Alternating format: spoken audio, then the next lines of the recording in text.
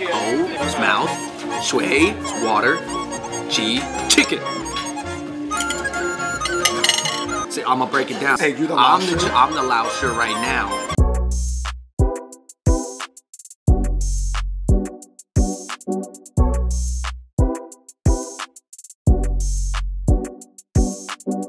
What's going on, everybody? Welcome to a very, very, very special New York episode of Fung Bros Food. Today we're up by Central Park. Bro, we are on 56th Street. And guess what? Just when you thought there wasn't Chinese food this far up in New York, there's actually a ton of Chinese spots. So, Andrew, even though a lot of people in New York City that are a little bit older might imagine that Chinese food is this, yeah. Today we are going to be trying out Red Peony on 56th Street, which looks a lot more like this. Red Peony is a Shanghainese restaurant that also has touches of Cantonese and Sichuan flavors. So what we're going to be doing today is we're going to be trying one dish of each style and comparing them against each other. And if you're excited by this video, make sure to give it a big thumbs up. Let's go.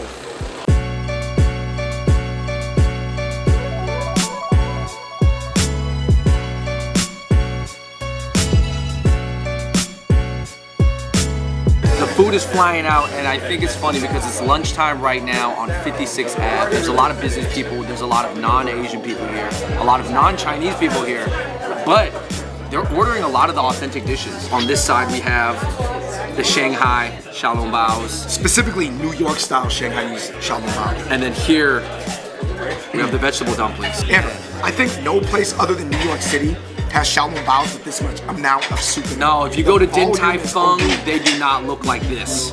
There is a crazy amount of soup in this, guys. Whoa. This dumpling is braided in the middle. You know, it's not folded like other dumplings. It's very pretty. Look, Cantonese like a pretty dumpling. Wow.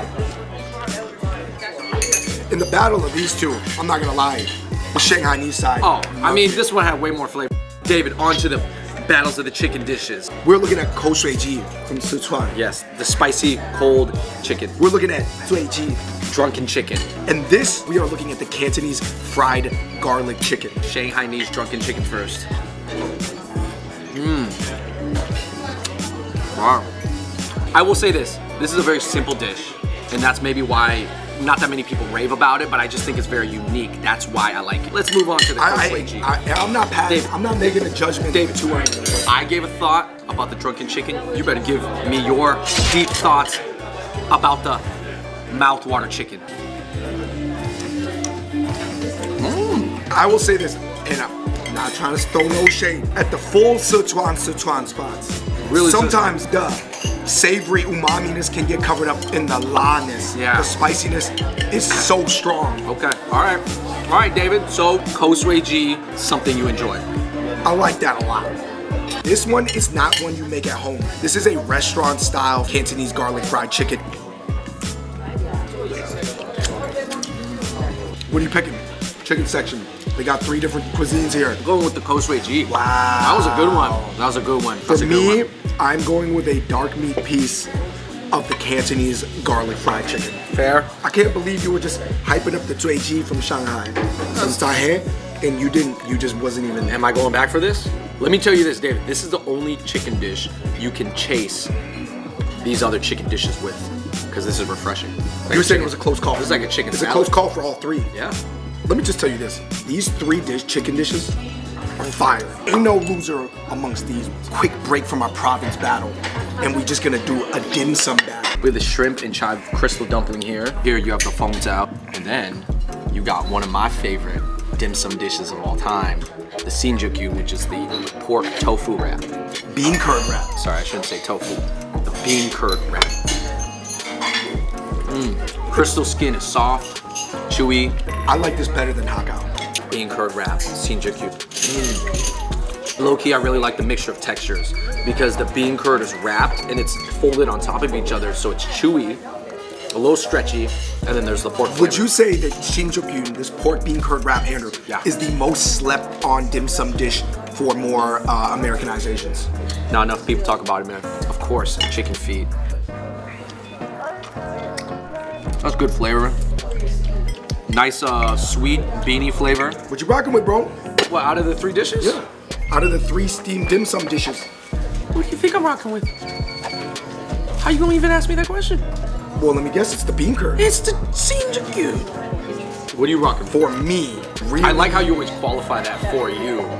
Let me make sure. a really good Fung Bros is unbeatable. But, yeah, I'll say that. No, I'm confused. Because actually that crystal shrimp and dao miao dumpling, the dou miao, aka the pea vine, that's the best. It was beef section. New roll. Starting here on the Cantonese side, we have beef and broccoli, fried braised gluten. On the Sichuan section, we've got a cold appetizer dish, the cold sliced spicy beef shank. And then you have the mala feño, New York beef and broccoli. I would say 90% of Americans are familiar with the beef and broccoli dish. I still like that dish. Moving on to, all right, this is the Shanghai fried gluten.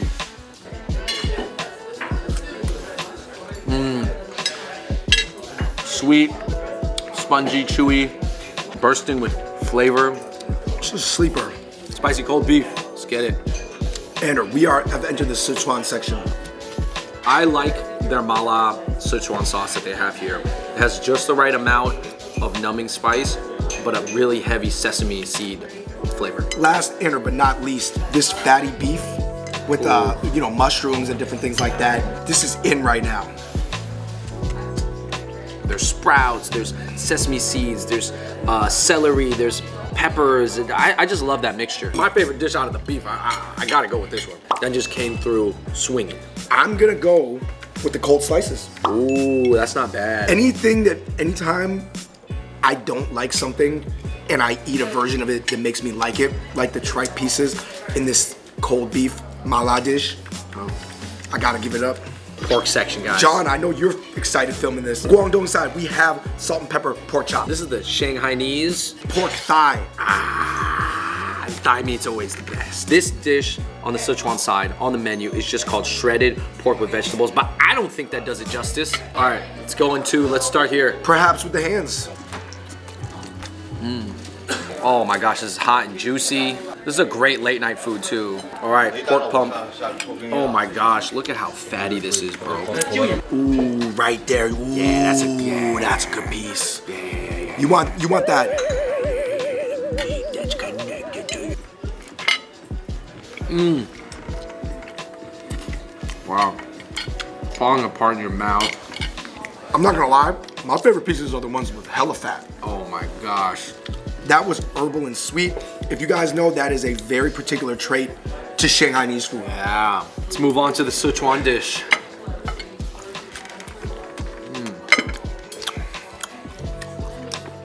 Bro, Anytime I see a bunch of cooked chilies, my foodie side is turned on. you gotta get some peppers in with there. Gotta get a pepper bite. It is between these two, man. I'm going with Sichuan. No! Sichuan is the winner of the pork round here at Red Wow. Peony. The peppers were so good, I almost could just put those peppers over rice. Just eat that. Oh my goodness. I'm rolling with the Sichuan. Andrew, what section have we arrived at? We are at the shrimp section. All right, so this is Salted yellow salted egg yolk, and it's under the Sichuan section. Okay. This is the crystal Shanghai shrimp.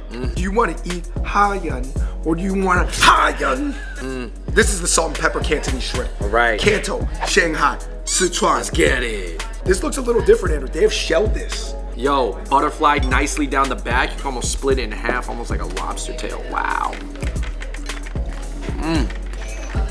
I like this style better on the shrimp than I did the pork. It's lighter, more lighter batter. The salt brings the shrimpness out. I enjoyed that so far. All right, this is the crystal shrimp, David. The flavor is incredibly light. Very light. It's there though. It's very light onion, light garlic, maybe a little bit of white pepper flavor. All right, let's do this. Oh my gosh, I'm excited, I'm excited, I'm excited. I don't even know what position the shrimp is in. It got butterflied and then folded, and now it's... Now, Andrew, I don't know if this is like 1000% authentic, but it could be. It was in the Sichuan section. It's in the Sichuan section, so it's probably at least Sichuan inspired. That's good. That's a big shrimp. Wow. This is better with the shell on, the Cantonese version. Okay. This version was actually better with the shell off. That was my winner. You're picking that one? Not for me. I'm going with the Cantonese one. You know why? This tastes like salted butter popcorn. David, we're gonna argue about shrimp all day. What do you want? What do you want, man? You want me to say this? They're both good. Everything's good. Everything's good here. The shrimp was good. Even the Sharon. We have arrived at the last and final round. This is the Shanghainese section. We got 2 Sichuan fish dishes. 水煮鱼, 剁椒鱼头, 海条鱼. And this is the fried seaweed fish. Yo, I gotta give it up. I love the way this is fried. Like the batter, super airy and crispy. I don't believe we've ever shown this dish before on our channel. You have to have patience to eat the 水煮鱼, but it's worth it. But don't do it if you need a quick lunch.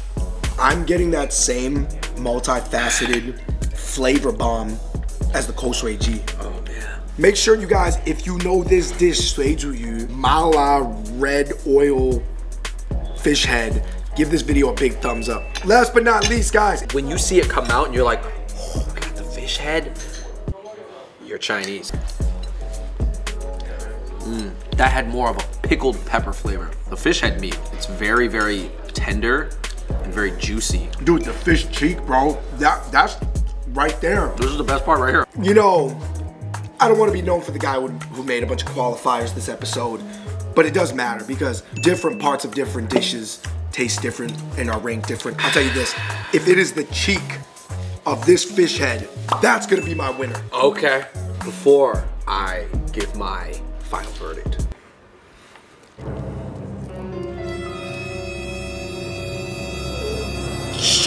Just crazy.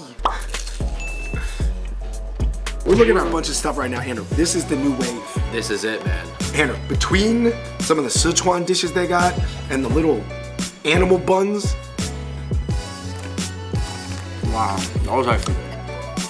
You know why this one's good? Whoa. There's so much lao sa compared to the bun. Oh my gosh. No. What a way to end off that meal. That was fire. Last but not least, this is 学院套饺. You eat a cup of this for $9.95, and then it's like getting 10 facials. We have a mango sago, Mongol. What is sago? Mongol sago. Sago or sago is the little spongy pearls. It's these, the tapioca. It's good. Wow. We had a battle today. I believe the amount of winners probably went Sichuan, Cantonese, Shanghainese at the bottom, but Shanghai did have a huge winner with the Fung Bros. I think it's important to have spots like this that are located in areas where a lot of non-Asians work so that they'll come here. But this spot is nice enough and the food is good and it's authentic and it's clean that basically it's gonna appeal to them as well. And here they can enjoy authentic Chinese food. But they actually could get the New York style. I saw some people eating egg rolls and orange chicken too. Yeah, they can get those choices here.